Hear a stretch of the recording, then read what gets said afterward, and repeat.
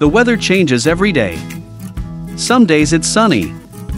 Some days it's raining. Sometimes, the weather even changes greatly in the same day. The point is, the weather is never constant. It will eventually become something else.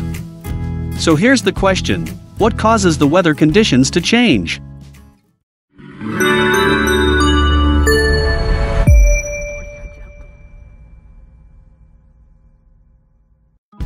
In order to understand what causes the weather to change, you first must know what makes up the weather. Weather conditions are a result of air masses. An air mass is a large body of air that forms over water or land in either tropical or polar regions.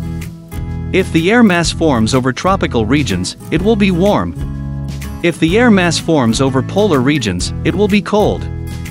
Temperature and humidity conditions inside the air mass will determine the resulting weather conditions when air masses move. For example, a humid but cold air mass will likely bring snow during the winter. A cold but dry air mass will likely bring clear skies.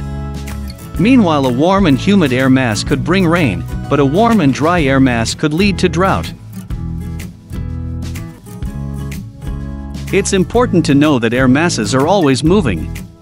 As these air masses move and collide with each other, fronts form at the boundaries between the air masses. A front is simply the point where two different air masses meet. Depending upon the air masses involved, a warm front, cold front, stationary front, or occluded front can develop. The first type of front is the warm front.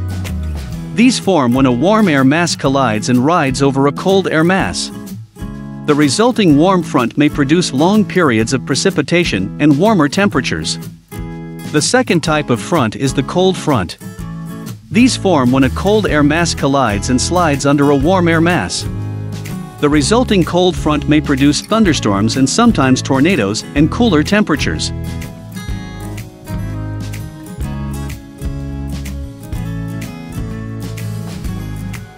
Next, we have the stationary front.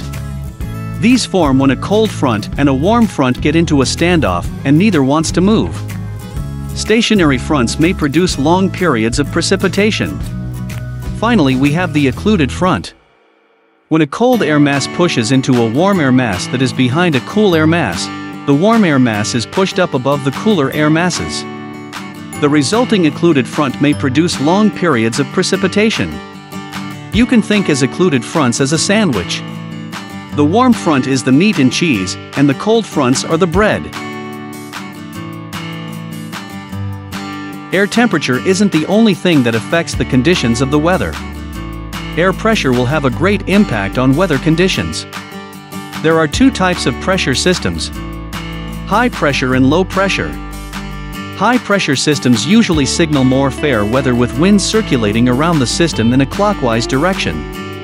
Low pressure systems with counterclockwise circulating winds often result in rainy and/or stormy weather conditions. The characteristics of pressure systems can be seen on this weather map clearly.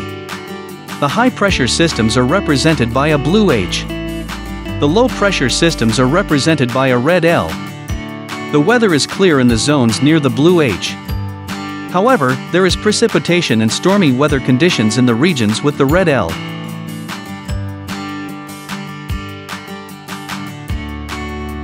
Speaking of stormy weather, severe weather conditions called storms occur when pressure differences cause rapid air movement. Conditions that bring one kind of storm can also cause other kinds of storms in the same area. For example, the same conditions that make a snowstorm in the winter can make a thunderstorm in the summer. A thunderstorm is a storm with thunder, lightning, heavy rains and strong winds.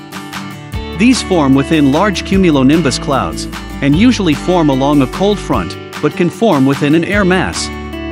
A tornado is a rapidly whirling, funnel-shaped cloud that extends down from a storm cloud. Tornadoes have very low air pressure and strong winds. These can cause great damage to people and property. Tornadoes are likely to form within the frontal regions where strong thunderstorms are also present. Lastly, the biggest storms on the planet are called hurricanes. A hurricane is a low-pressure tropical storm that forms over warm ocean water. The winds form a spinning circular pattern around the center or eye of the storm. As with all storms, the lower the air pressure at the center, the faster the winds blow toward the center of the storm. This means a Category 5 will have lower pressure than a Category 1. Hurricanes are also capable of spinning up tornadoes.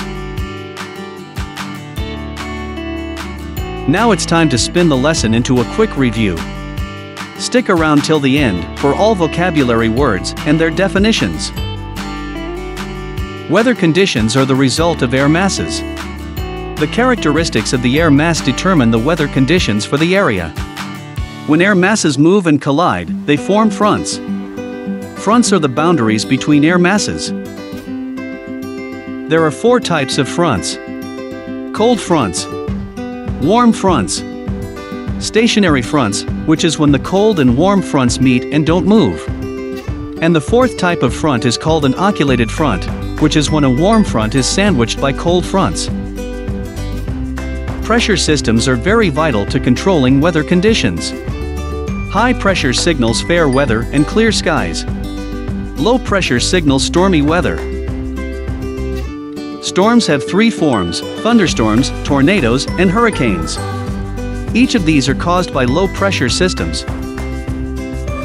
Now that you've watched the video, I hope you'll be able to better understand how the weather around you works.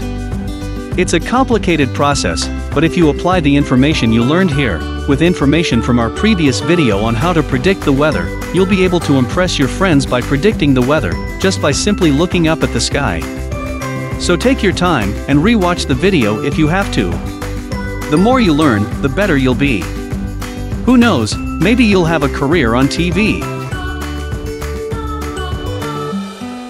If you learned anything from this video or felt like it was educational, don't forget to leave us some love. We put a lot of work into it, and all support is greatly appreciated. Thanks.